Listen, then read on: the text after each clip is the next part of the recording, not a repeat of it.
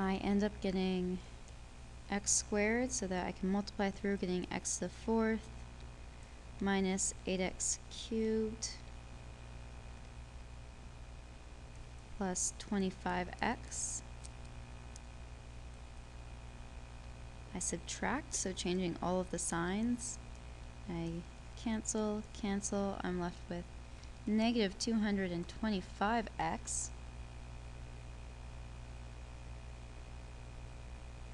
Oh, no, that's supposed to be an x squared. There we go. So minus 25x squared plus 200x minus 625. The 200 and the minus 625 just were carried down. I then get minus 25, so negative 25x squared. 25 times 8 is 200, so I get plus 200x. 25 times 25 is 625, minus 625. I subtract, changing all the signs.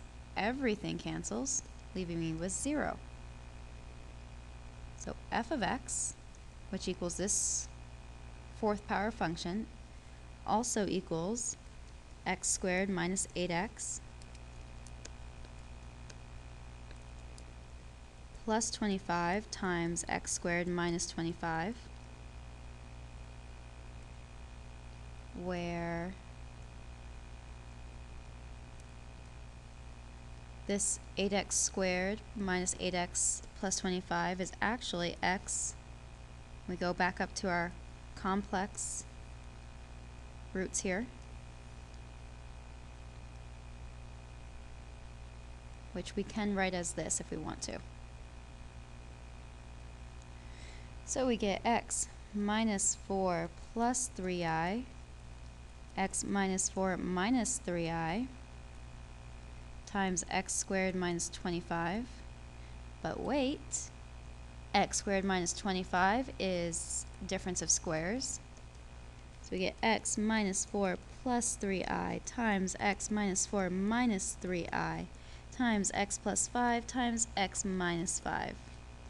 And that is the fully factored form of f of x.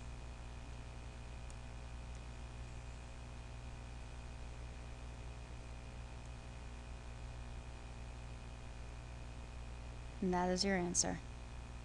So all of that work to fully factor out f of x.